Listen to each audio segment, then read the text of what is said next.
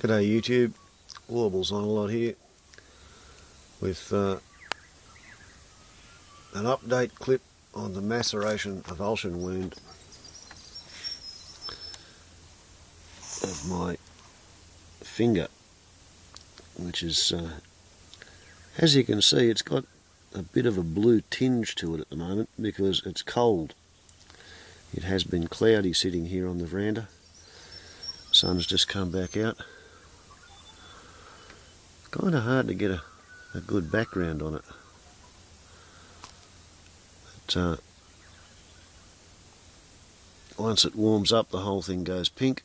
Today's day 48, and I have noticed that the crushed finger is now about 3 millimeters longer than the corresponding finger on my right hand.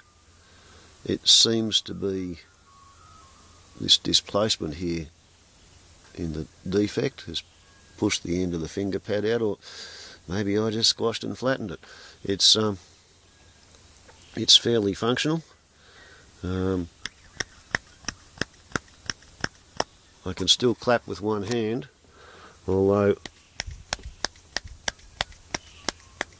maybe a little bit louder with the undamaged hand. But yeah, day 48 since it was crushed from just above the knuckle on a diagonal line, crunchy and the end torn off. And it's quite neat the way you can see where the finger was torn off by where it goes blue when it gets cold. And I've got normal sensation all around here, normal sensation at the tip. It's starting to get tender and very tender up here.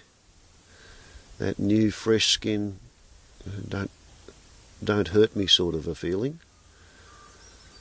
But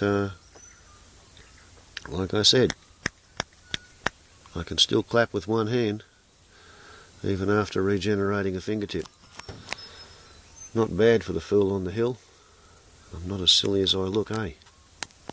And that would have to be a good thing. Ciao.